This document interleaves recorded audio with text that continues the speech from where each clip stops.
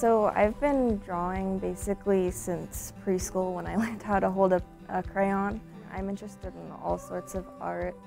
I started using Scratch when I was 11. I remember the very first project I ever made was a virtual puppy game. But I never thought that I could do like the coding part. Like I thought like, oh, well maybe I can do art, but I'd have to wait till I'm a grown up and like hire someone to code it for me. But then I was like, hey, I can actually do this myself. And I kind of slowly built up my skills from exploring the program and other people's programs, and eventually I made a project, Lemonade Time, where you can kind of walk around and collect items. I got a lot of comments from people, and I thought that that was just the coolest thing and wanted to keep making more. Making art with Scratch is different because I can collaborate with other people, make something interactive that other people can use.